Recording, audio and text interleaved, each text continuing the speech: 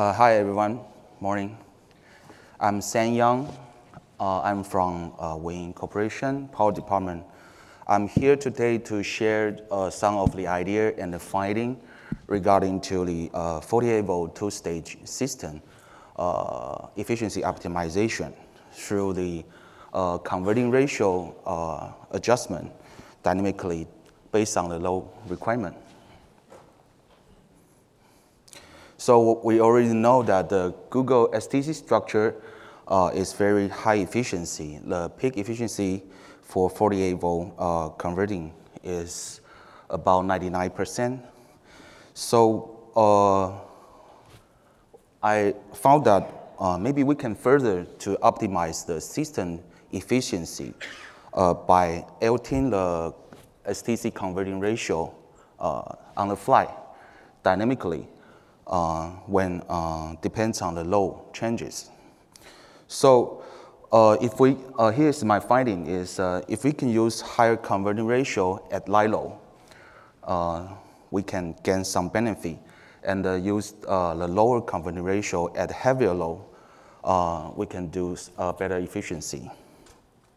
So the key idea is kind of similar to the VR switchings, VR multi-phase switchings. We already know that when we do the auto-phasing, we turn on less phases, and as the load increase, we add the phase number to share the current. So this is about auto-phasing to do on the first stage, 48-volt converting.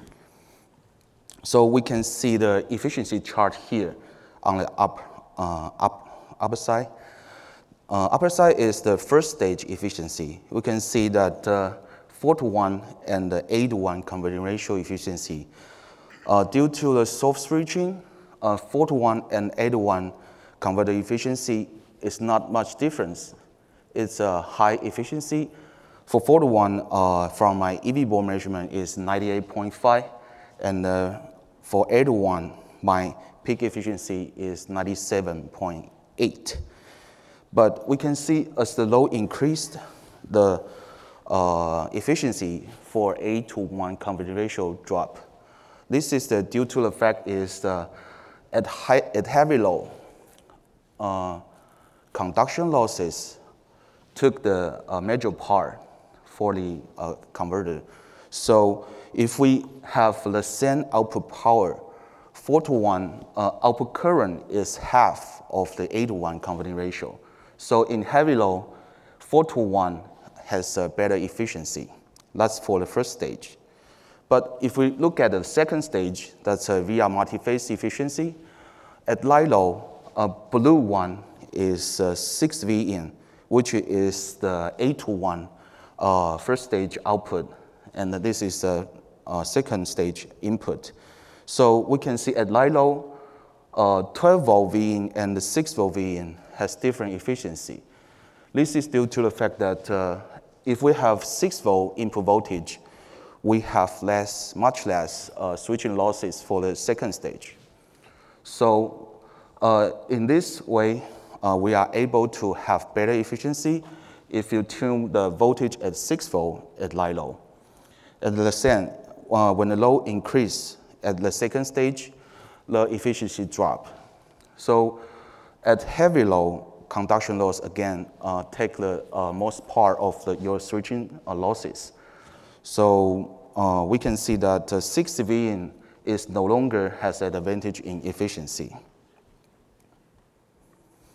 So as a result, if we combine two-stage efficiency, this is a two-stage combined efficiency, and you can see at light load, if we switch at the 8:1 converting ratio, we can have better two-stage efficiency. And the heavy load, we operate at a 4:1 converting ratio, we have better efficiency. So as a result, we have an envelope like this. Just like your auto-phasing in your VR multi-phase, we are able to adjust and optimize the two-stage combined efficiency if we change the converting ratio on the fly. Again, this is measurement data from our EV board two-stage combined efficiency. So we can see when the load is 50 amps, 8-to-1 converting ratio, power losses is about 2 watt, less than 4-to-1 converting ratio. As the load increased to 100 amps, there are not much difference between 4-to-1 and 8-to-1 converting ratio. And as load increased to 150 amps, the efficiency is better with 4-to-1 converting ratio. And at 200 output amps, we can see that 4-to-1 power losses is 11 watt, less than 8-to-1 converting ratio. So here's some recap of the STC converter. This is a 4-to-1 STC converter. Blue MOSFET and the red MOSFET share almost 50% duty cycle. And it's composed of the resonant tank, which is a CR1 and the CR2, and the fly cap, which is a CF1 here. So this is basically a 4-to-1 converting ratio. So we can know that the converting ratio is proportional to your capacitor legs here. If we have 3 legs here, we have a 4-to-1 converting ratio. So as a result, if we want to do 8-to-1 converting ratio, there will be 7 capacitor legs in your circuitry. So here is how we do 8-to-1 and 4-to-1 converting ratio changes. So on the upper side, this is 8-to-1. I did some adjustment. I replaced the flying cap by the resonant tank. That is a way we can do the converting ratio exchanges. So when we replace the flying cap by the resonant tank, we keep the same resonant frequency.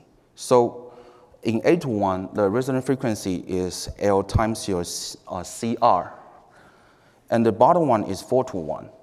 When you keep the same resonant tank, you parallel the resonant legs, the frequency keeps the same. So the resonant frequency in 4-to-1 in this circuitry is still L times your CR.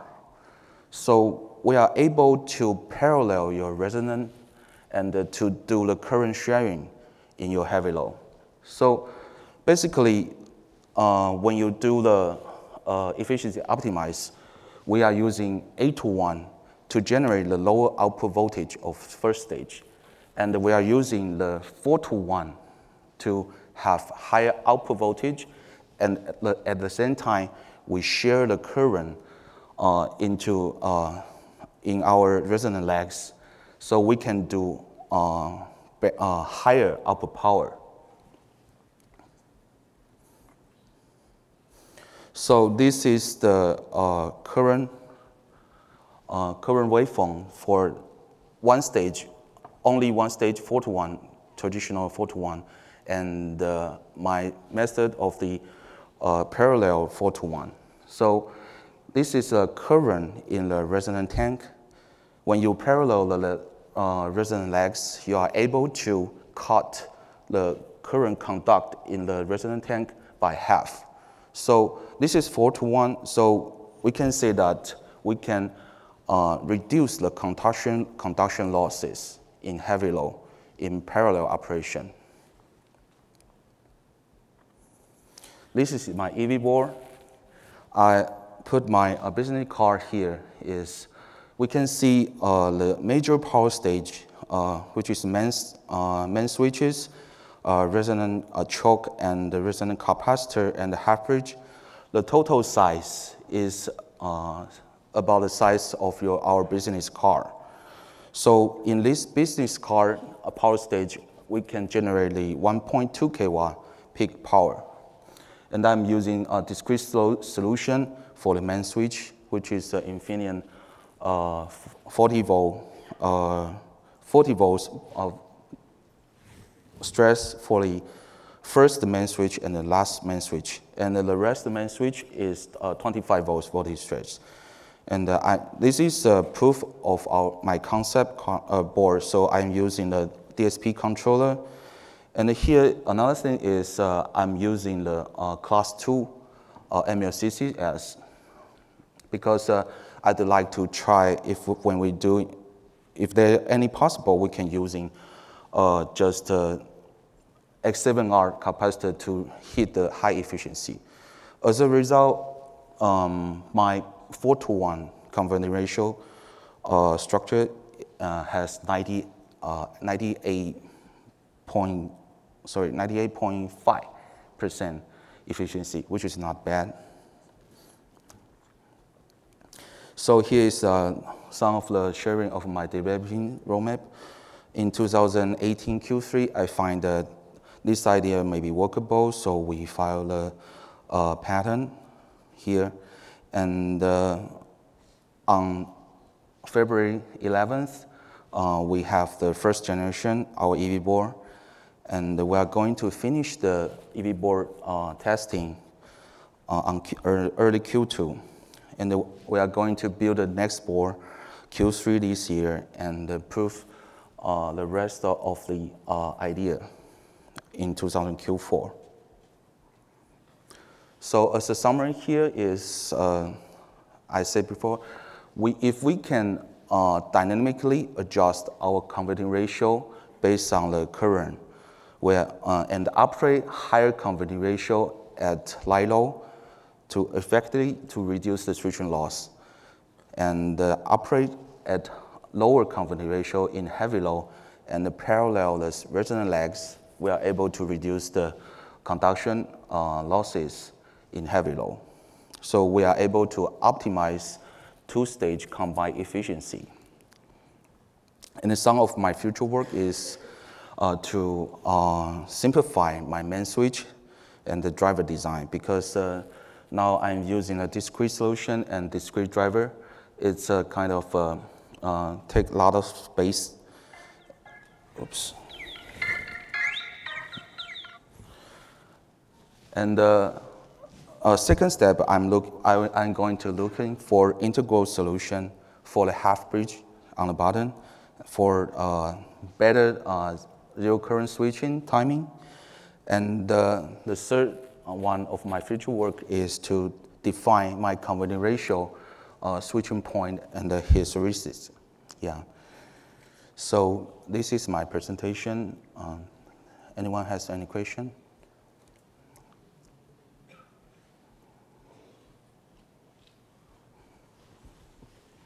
Okay, thank you. Oh, please. Yeah, if you could repeat it. How critical is matching the resonant frequency on each one of the banks? Actually, in my experiment, my class 2 capacitor degrades when you do the operation. So I adjust the capacitor numbers until I see the switching node resonant. Because if your frequency is not matched to the resonant frequency, you will see some spike and dip in your switching node, which is the half-bridge switching node. So I add the cap until the spike and the dip eliminated. So to your question, if frequency is not matched to your resonant frequency, it will be like 0.3 to 0.4 efficiency differences. But when you adjust your capacitor number and to eliminate the switching node dip till certain level, the efficiency will keep almost the same. And when you add more caps, there's not much difference between efficiency losses. So when you add it to, this is a method to see how you sync your resonant frequency and the switching frequency. So in this way, when your resonant frequency close to your switching frequency and add the cap, there are not much difference efficiency. That's about 0.1 and 0.2% efficiency difference only. Yeah. Yeah, thank you.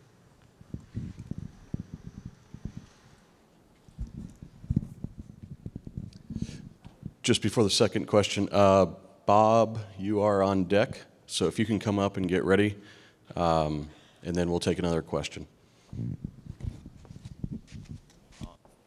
Minji Chen from Princeton University. Thanks for the presentation. I have two questions. Number one is by having this mode switching, you are changing the voltage rating of your second stage. Like originally, your second stage is handling, let's say, 6 volts, but now you have to design for 12 volts. How do you think about the trade-off on the device, on the VR? And second question is, how do you handle the transient? Like if you're switching from one mode to the other mode, how do you, it's a big voltage jump immediately. Yeah. How do you handle the transient in this case? So first thing, for second stage VR, nowadays VR are usually using the COT control, or all the VR almost multiphase has feed-forward capability. So when the V-in changes, for example, for COT will adjust the on time. Yeah, so for feed-forward, it will adjust on time as well. And the one thing I'm not talking here is actually,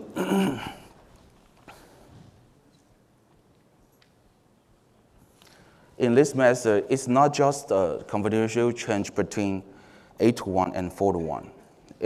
We can also do 6-to-1 or 5-to-1, 7-to-1, because as long as you parallel the resonant lag, because if here is a 3 pair, that's 4-to-1. If you only have one pair parallel, that will gonna be 1, 2, 3, 4, 5, and 7, 6. That would be 6-to-1 or 7-to-1. So we can adjust. We can make steps. It is not like directly from 8-to-1 to 4-to-1. If you want to do the transient, you can do. If you want to. You can reduce the change rate for the input voltage changes by more step of the converting ratio. So you can moderate the voltage step for the second stage input. Yeah. How about the device rating trade-offs there? Pardon? Device rating trade-offs. So if you don't do mode switching, your second stage only handles 6 volts. But if you do mode switching, your second stage has to handle 12 volts. So how do you justify the device rating trade-off? Basically, it's defined. We can through experiment to optimize the switching point, because in this converting ratio, it has best efficiency ranges. Yeah, so you can adjust your converting ratio based on your output power of first stage or based on your output current of second stage. Okay. Yeah, thank you. Yeah, you're welcome.